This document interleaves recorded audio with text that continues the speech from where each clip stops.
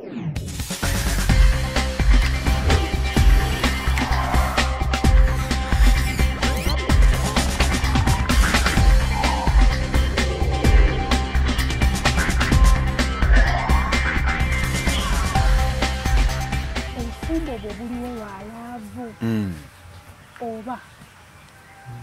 Reverend obadde okyatunyonnyola nti abasajja bangi batwala abantu not because they love them because babeegomba bwegombi ate n'okwegomba okutali kwa mazima okw'obukuusa alina kye yakwagalako essaawa actually abasajja balina ekintu bakiyita infatuation essaawa we yayagalira okwegaddanga n'omuntu we providinga n'obeerawo n'okkusa ekyolwo kati by coincidence kiyinza okuba kyavaamu omwana awo bintu ne bitabukatabuka owaye nago waye kano kagaalo mama gundi yes excuse me ogira kakabezebezaawo kasatisfying bakiyita infatuation simanyi bakiyita mu Luganda mu buli bulamu bwa musajja waliyo ekyoyo ekyo ekyokwakirira nti omanyi nakugamba abasajja bali compartmental in nature tibwabako kyakwegwembya okuba kabino oba nviiri oba matama ekyo kyokka omubiri gwe gukyamukirawo n'awulira nga gulina kye gukwetaagako era Mukama n'akutta ne kakutanda n'ogwa mu katego n'okikkusa essaawa ezo aba amaze kati nasigala kubonaabona nakubeera nga ebintu bino byetumiikiriza lwe wajja obeeko kyokkusanga kya sipiidi lwe wafunira n'olubuto nago waye ate omwana gw'omuzaalidde si mubi n'ogira ng'obeeraawo n'obuyita obufumbo n'agira akukyangiraawo nga bw'ayagala baayagalira ddala naye nga naye oli awo olina engeri gy'okimukoleramu buli lwawulira nga stress mungi n'ennaku nnyingi ne mukyala we yeekyanze gwe wasalawo okuba provider wa kukusa kyoyo kye kyakwakirira naye nga talina kyakwagalako ate abo abasajja abakazi kika ekyo babaagala abeerawo awo nga buli lwafeesinga crisis ey'okubaako alina gwakusa talina nnyo amubonyaabonya nga gwe wooli okukola ekyo abo babaagala era abawala bangi muli eyo ng'ekyo kye mukusa you are not loved you are there to satisfy men's infatuational pressures. Reverend ngamwe ekkanisa waliwo ekintu njagala okubuuza mugatta abagole wano tukola commitment ya bulamu bwonna mubaako ebintu byemutubuuza nga tuzze wamwe oba wenze nogamba nyina brother Lameka tuzze tugatta kati kankubuuli mutusomesa ne mutugatta okimanyi buli bantu abajja njogere nawo mu primary counseling buli lwe mbaga mumpeeyo emyezi 6 bawulira nga gwe ababonereza mukaganga mukola kingokola 12 lessons of primary counseling in 6 months.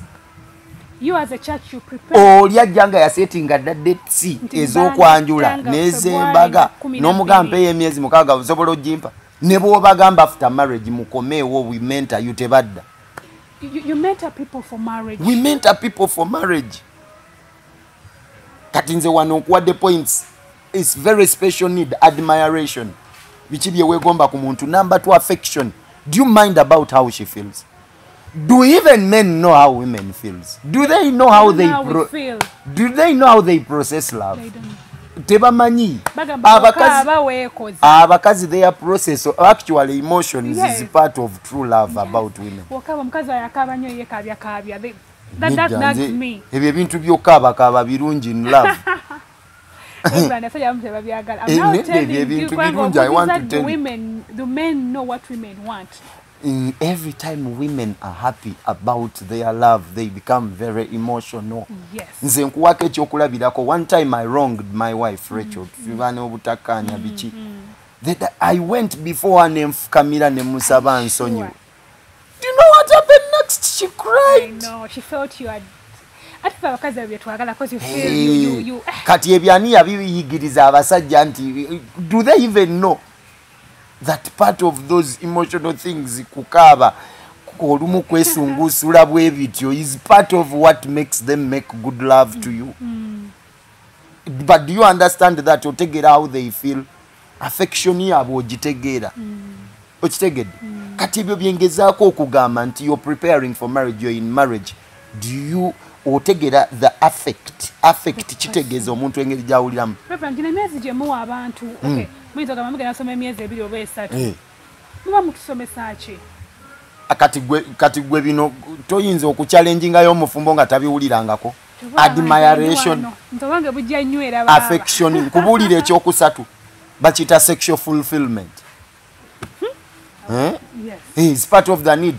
Sexual fulfillment kitegeeza okubeera nga buli omu akusa ekikula kya munne mu Luganda oba ogezezzaako okusabika buli omu sexual fulfillment omulimu gwe mu makango omukyala the Bible says submit to your husband kakati gwe toli wano okola late night love ojoleta abafumbo wano ba challenging obabuuze what is sexuality owulire bwe batagala abantu kikibaddira ebikolwa bino ebyekifumbo ne babisamalizinga mu kantu aka bakayita kwegatta wetumanyi ate ekyo kirimu ki that is kakati gwe ku mubiri gwo kwonna kwonna omuntu najja nagaa nkwagalako ekirwala aba ayagadde ki lwala aba ayagadde ki the fact nti one person ontwaleewo tewantwala kubeera nga kimulimbeerawo nga ntudde kyengezaako kunnyonnyola sex the act ekikolwa ekyo ekyokwegatta it is a very little thing to the whole package of sexuality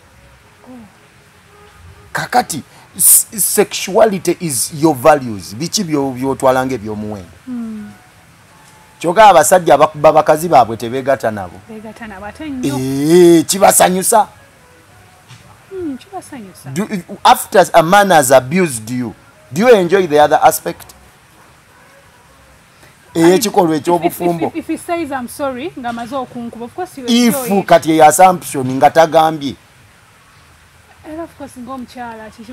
kati tolaba kati gwe gwawa obugwinga kirogo y'omukulu nakola byakoze n'agenda so sexuality are your values ate abantu era we babakemera ne bagamba nsooka kulozaako ntegeere nti ddala bintu binaaba bya ddala in marriage it does not take that sexuality definition ya sexuality they are your values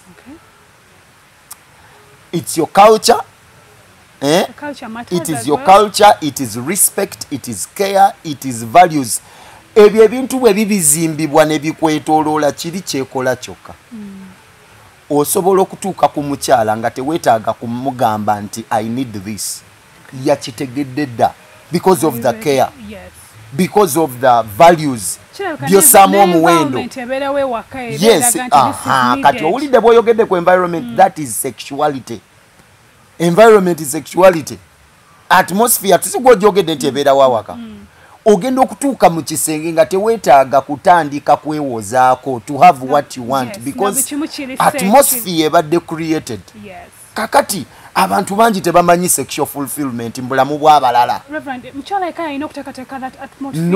no actually omwami alina giteekateeka nnyo more than a woman more than a woman kubanga ngani yabayigiriza okuba abasajja abamanya abakazi bwe bawulira these men all they think is that you need money gwe tolabyeko ku bakazi abalina abasajja abagagga and they run away because they are lacking for something balina ekimisi nga bamala okulya sente ne chips ne chicken n'ebintu byonna byonna ne outings ne basigala nga gap ya love is pending why because who has taught this men to love kyanze ebintu byamwe bya girl child nze sibikiririzamu ebyo okiriza mukiri wako you have shaped women where have you left the men that is a time bomb mwanje kitegeeza okushaping omuwala wo obulungi n'afaanana bulungi n'ayiga buli kimu n'agwa ku musajja atalimu yadde empeke y'akategeera anything about love fe bino ebintu ebimu tubiyize lwakisa but nobody shaped us to know how to love our women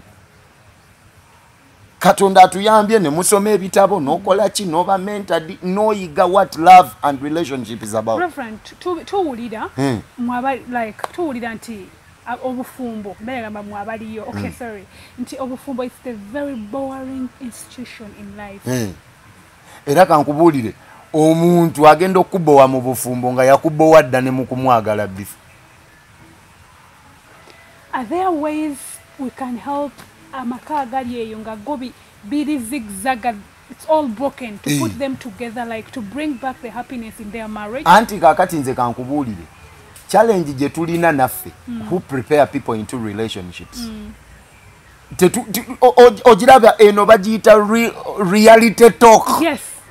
I'm not preaching at someone and casting out demons. Reality talk. And I'm also telling you ekiri mu bantu. Okitegedde.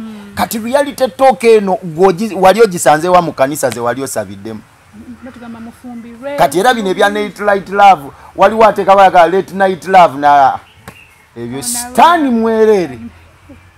Okitegedde. Why? Because people don't want reality. Ate bwe bamala obi facing abajja abatutawaana. Abajja babataga musumba obufumbo bwange buganya. Naye ate n'abasumbanga be bagamba nabo balina engeri gye babipackaginga ne babikweka from like waliwo embeera yeetagisa real talk. Yes, now I want us to help a family. I know families is really broken so much.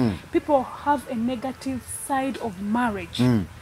Sharon, I always tell my friends, so agamba mwala munange tugenda ofumbirwe. I can't. No. Kakati nze kyensaba abantu. Number one, eno talk nze kyenjagalidde bweti kubanga the beautiful thing about it is that it mentors us in the things we have always tried to hide away from. Okitegedde. Buli lwoyingira mu relationship n'omuntu yenna, please mugezeeko okufuna omuntu ayogera nammwe as early as you can. Oh, we need a person before we go far to get to Rev.Esmond. We have met my partner. Ate bwe mwogera n'omuntu abameta kitegeeza nti mugenda kufumbirwa nca. But you've already set someone in your life okubalungamya ku lugendo lw'okwagalana kwammwe mugenda okutambula. How do we prepare for marriage? Nfune musajja wange tudduke mu church batugatte. The day between seeing each other n'omwana asooka. Ekyo bakiyita eyo period bagiyita romantic period. Romantic period nzibu nnyo nti bwe mba mweyagala nnyo eriyo bye mutasobola kwogerako. N'okwerabako ensobi. Temwerabako nsobi, mubeeraawo bintu byakwewaana bwewanyi kati. This other third person mu bulamu bwammwe yajjayo ebyaddala. Tagenda twawula. Tajja kungamba Sharon olaba omusajja oyo nze saamwagadde. Yabadde ayambadde engatte. Ajjayo mazima. Nze abantu bangi kati nze nkubuulidde waliwo abajja for premarital relationship nembaga mwali mwogeddeko about sexuality. Manyo babuuza face to face nembaga muli bamazima eri each other nebangamba ye nembaga gwe olina gwe wali weegaseeko naye. Nga bonna weebali awo naye nga tebabyegambanga nabyegamba bulijjo bali mutulaavulaavu twakwebuzaabuza. They don't talk about nati mbadde nkireta tetwayogedde ku admiration, twayogedde ku affection, twayogedde ku sexual fulfillment, twayogedde ku conversation. Kati waliwo kye bayita conversation naye kabyo kambibuuke waliwo kye bayita honesty and openness. Waliwo ebintu byotakweka muntu bw'oba ali weegase n'omulala ajja kumanya anyway. Kati wangamba negata ne best friend wo. Ng'omukyawa oba nga mweyongerayo maaso open. Omulaavu yonna etandikiddwa ku musingi gw'obulimba. Ate obulimba tebabukubirayo bulinga tulo. Bw'otatwebaka osumagira. Eriyo ebintu in love nga ne bw'olirimba otya ojja bisisinkana. Bikugambe kati tuwogere luli watubuzaabuza. What is better? You'd rather know the package jotwa. You'd rather know Serunjo gyalinayo omwana than yokumumanya in relationship. Will it turn into flame love? I didn't want to lose Serunjo. Why do I need to tell him no manize nazara? Kati owulire ekyo kyennyini kyoyogedde. Agala kufiirwa. Kati kankubulire ekyo kyennyini kyoyogedde. There are many people who are in the name of marriage already lost their beloved ones. Mwabafiira dda lwa musingi gwa bulimba gwe mwatandikirako ebintu. Mugamba amazima ajja kunkyawa. Anti ajja kukukyawa si bw'ogambye. Kati omulimbye nange nkikkiriza. Kati n'amala n'azuula amazima ng'olwedde muli mwenna. Kati n'akukyayira wakati mu bufumbo. Mugamba I'm sorry. Nali ntya okugamba saagala kufiirwa. That is what Reverend bye nkugamba bye biri amusajja kulimba. Nedda nze ekyo nkikkiriza. Teri trust ya muntu gyogenda kuwininga nga wamutandisa ku musingi gwa bulimba. So bufumbo you have to be honest. Honest nkyogedde ntya wano. Honest and open. Honest and open nze Serunjoji. Nina ekizibu. I have this and that. gomanya abantu betubonaabona nabo nga sexually yali dysfunctional n'amala n'ayingira mu bufumbo n'alowooza nti bw'anaayogereraga y'amazima banaamusonyiwa ne bakyayirayo mu kyawe ennyo. Kakati eriyo ebintu gwe ng'olina omwagalwawo ne bwe muba mwepanka nga temuli byogerako until you have someone to mentor you in relationship. Ensonga lwaki nno eggwanga lyetaaga programu eno naffe abamu n'abalala. After I get a guy I'm dating, tuddukirewo ew'omuntu yenna atuyambe. The earlier the better. Reverend, it was great having you here. Era nsaba tujja kuddamu tukukyaze kutogera ku nsonga nnyingi kubanga eno generation yaffe yeetaaga abantu nga mmwe otuwabula. Era njagala okubiriza abawule abasumba abawule church, let's be deliberate. Omanyi bino ebintu bya laavu buli lwe twabyogerako wabeerawo ababikwata ne babyogera contrary. Ne babyogerera mu direction nfu.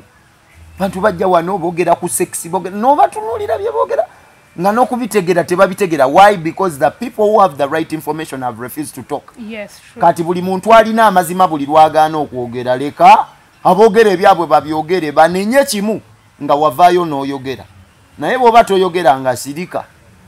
Reverend, neyanza okubeera naawe era nsaba omulundi oguddako tugenda kuddamu tukubeere naffe wano otunnyonnyole because people have lost hope about love. Naye otuwulira ebigambo bino ebituzzaamu amaanyi nti love gyeri essanyu gyeriri. Gomanyi kyekitegeeza okuba n'omukazi emyaka 10 ng'olina omunaye ng'omufiirako terina yali akozeeko olugambo nti bakusanga okukuta n'akawala akalala. Ngodde ewaka buli lunaku n'owulira ng'omwegomba n'ogaba naaterera alungi ye. Oba alina ebintu bye yeekolaakola. Era avuira kwekolaakola bintu kati gwateekolaakola bintu waginonyamu kigireka abamanyi okwekolaakola ebintu bagibeeremu. Fatubawo obufumbo bwaffe ne tuvaamu tugamba nti obufumbo tebunyuma ne tujajinga abaami baffe oluusi oba ne tukyajinga abakyala baffe. Have we done our part nga ffe abali mu kintu ekyo? Marriage is a beautiful thing kubanga kyava wa Katonda. Very healing, very therapeutic. Marriage is healing and love is healing as well. So guys, let's do what we are supposed to do to enjoy obulamu. We are here okubazaamu amaanyi. So many girls have given up. Don't give up. Panga ekitiibwa ky'omukyala yenna bufumbo. Era buli muwala ayagala emotional healing. Tova kweno program gye bayita late night love. Bintu byakuwona. It was great time having you, our viewers. Mwebale nnyo. I will have him back, I promise. Reverend mwebale nnyo kujja. Thank you for honoring our invitation. Musule bulungi.